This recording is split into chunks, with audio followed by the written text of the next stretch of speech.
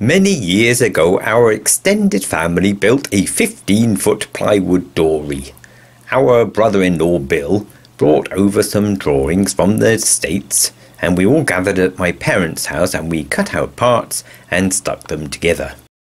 Given that this was new to all of us and we had very limited tools, it turned out surprisingly well. Not the tidiest, but seaworthy nonetheless. And that boat, for some reason, came to live with us. Bye-bye. And it's been a wonderful thing ever since. We've had all sorts of adventures in it, and we still use it every year to gather our mackerel harvest. It's a little heavy for 2 people though, so I thought it would be fun to make a second one, slightly smaller and lighter. So I'm trying out different shapes. Of course, it would be nice to get the whole family together again for the build, but sadly Bill died this year and Sam died last year, so that was never going to happen. But who knows what the future will bring. Now, I'm not a 3D drawer, and I can't be bothered to learn just now, so I'm drawing flat shapes and cutting them out of cardboard.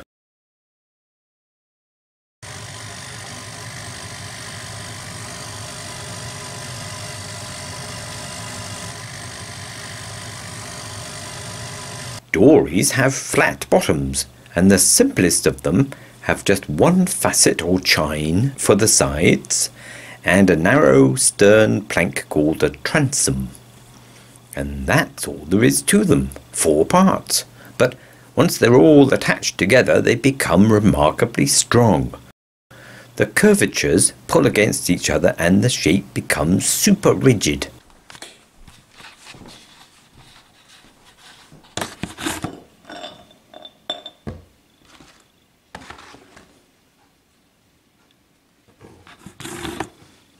Given that a simple design makes for an easy build, these end up lightweight and easy to row, and stackable and stable on the water, and most importantly they look so beautiful, then you can see why I'm a fan of dories. If you look them up, you will see that they are an old French design that was developed in Canada for the cod fishing on the Grand Banks. I can only imagine being in the middle of the Atlantic in a tiny rowing boat like this, trying to get fish aboard quick before the mother ship disappears into the fog. Now, curiously, you don't see many of these here in Ireland. But maybe we can do something about that. The aim, at least for now, is to build a 13-foot boat, but I'm starting with the model based on our original 15-foot one. And I don't think we can just scale it down in exact proportions because it might get a bit too narrow. So I'm making some variations just to see how they compare. And look at how easy it is to change the shape. If you alter any of these dimensions, you get a different boat.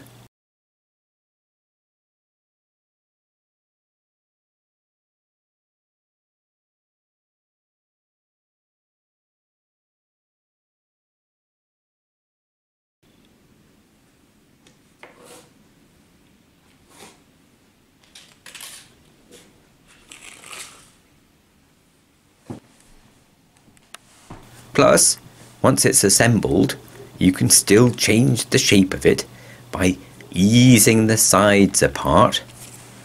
And this gives you more curve to the top line, and it makes the bottom more rigid but rounded, which isn't necessarily a bad thing, but it could allow the boat to slide sideways over the water even more than they already do. So this is going to be very interesting to see how they turn out. I think this is the one we'll go with, and the next step is to make a larger model to make sure it really all fits together everywhere.